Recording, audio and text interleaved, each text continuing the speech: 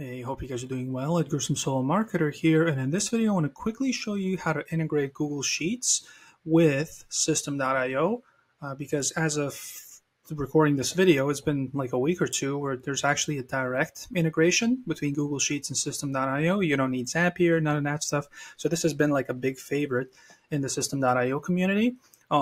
Just this feature, this has been what I've seen, one of the bigger favorites as of recently, and I like it as well. It's a really cool feature and makes it much simpler. You don't need any third-party tools. So yeah, I just wanted to kind of shoot a quick update video on how to actually do it. So to make this happen, you will need to do several things. Obviously, you will need to have like a spreadsheet, right, that we're going to be connecting, and obviously a Google account that, a Google Drive account that the spreadsheet is on. That's kind of obvious. And also you'll need, in this case, we'll use an example where there's just a basic lead generation page. Let's actually go take a look. It's going to look something like this.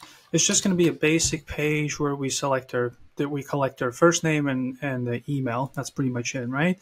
So we're going to have that. We're going to have the sheet, and then we're going to need to connect it all together. So yeah, the funnel is ready. Let's go create the sheet. So we just have a folder that we're going to be getting the sheet from. Let's just right click or click on New up top, Google Sheets. And in this case, since we're collecting only two things, we're going to name them name and email, right? Those are going to be the two data points. So every time somebody, oh, there's my face. Every time somebody fills out a form, System.io will add a new row to this sheet. But now we need to connect those two things together. So let's go to settings over here, settings in our account. And if we scroll down to Google Sheet integration, then up top, integrate your Google account, which is, where that folder is. So let's click on it and let's go and select our account. Let's click on it, click continue, and make sure this box is checked in. If this box is checked in, it might not work because it says see, edit, create, and delete only the specific Google Drive files. Use this app. So basically it gives the permission, right? So obviously check it in, otherwise it's not going to work. And click on continue. So as you can see here, it's connected. It's all good. Quick and simple, right? A couple clicks. So now that we have the funnel, we have the spreadsheet that will need to be filled in as they fill out the form. Now we need to set up the automation where every time they fill out the form, a new row gets added with the information that got filled in. It gets added to the sheet.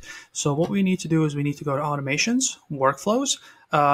As of recording this right now, there's no rules, so there's only workflows where this feature works. So let's go to workflows. Let's create a new one. Let's just name it, I don't know, Google Sheet Integration. Did I spell it right? Probably did. Save. And I'm going to activate it right away because I might forget. Status, currently it's inactive. You can do it after or before, but yeah, I'm just going to activate it right away so I don't forget. Let's click on it. And let's click on the trigger. So the trigger will be once they fill out the form, specific funnel, specific form, funnel, form, subscribed. And the next one is, this is the specific funnel, right? And this is the specific page. So it's the squeeze page, the page that contains those two fields or more fields if it's more, but in this case, it's only two. We're making it simple. Let's click on it, click on create. And the action, we could click on the plus. The action will be once they fill it out, we need to add a new row to the sheet, to a specific sheet. So if you click on it, scroll down, add a new row to a Google Sheet. And in this case, we only have one account integrated. I think you have multiple. Don't quote me on that. But if there's a selection, then maybe there's you can add several and then select one. But in this case, there's only one account integrated. And we have to select the file, which is the one we created at the beginning of the video.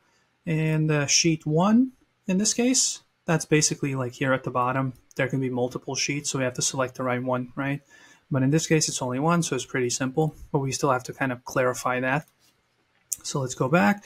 And in this case, we need to connect the name and email fields from the form. So let's click on name. Let's click on, where is it? Contact fields, first name. Over here, let's click on it. And email, it was contact email. That's it. You can technically add more. Like in the System.io documentation, it showed you can have, for example, a column that says full name, and then you can have two fields here, first name and last name, for example, right? But this one will keep it really simple. So let's click on create. So that's created. Let's exit. It's all activated. I guess we can go test it out and see whether it works. So as you can see right now, the sheet is empty. So let's go into funnel. Let's just open the page and let's fill it out.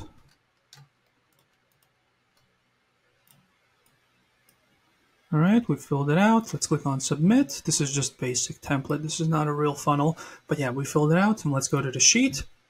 There we go. This is all good. As you saw, there's nothing before. We filled it out. There's data now in here.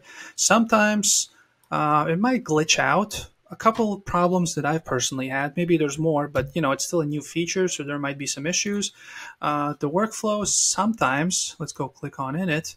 I don't know if I'll be able to recreate it, but let's click on it with these fields. Sometimes I started like playing around with stuff, and as I clicked this, oh no, this I didn't need, let's go delete it.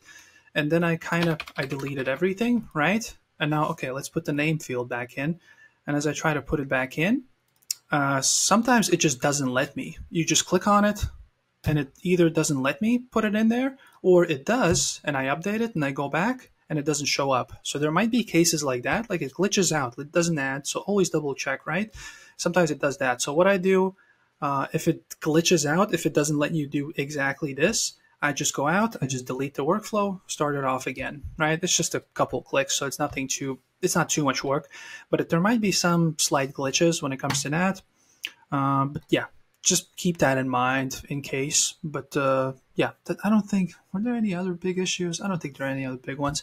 This was the glaring one that I actually had to email support to kind of make sure that I'm doing things correctly. But if you just like click by click, as I showed, if it didn't work the first time, like this specific part, just delete the workflow, create it again. Maybe by the time you see this video, there's no glitches, but in this case, it worked all fine. It was all good, but just so you know, there might be such an issue. But yeah, that's it for this one. If you have any questions, comment below. Obviously, make sure to like, subscribe, all that YouTube stuff. And yeah, there's probably going to be some more System.io videos showing up on the screen. Go check those out. How to utilize System.io to the best of your abilities. This is like what a lot of this channel is about, System.io. Just a free tool that you can use for your online business. It's really convenient. It's really beginner friendly. So make sure to go check those out. But yeah, if you don't have any questions, then I'll see you in the next video. Bye.